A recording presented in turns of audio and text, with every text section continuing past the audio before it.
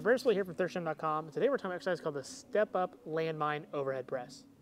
For this exercise, you're going to want your bar in a landmine and then a plyo box or a wooden box that you can put your foot up on. And this box height needs to be around 90 degrees of hip flexion of where we want to put it.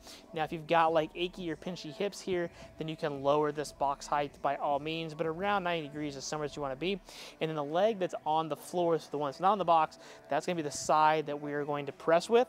So I'm going to take the barbell up here into my arm, make sure that this hip is still, again, 90 degrees.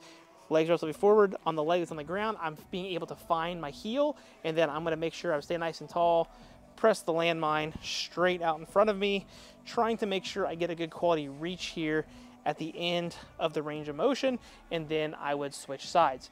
Now, what this does is it allows us to push our center of mass backwards a little bit, so as we're pushing, I'm able to open up my backside a little bit. It's going to allow for some lengthening of the hip flexors here, and it's going to let me stay in a nice athletic position as well.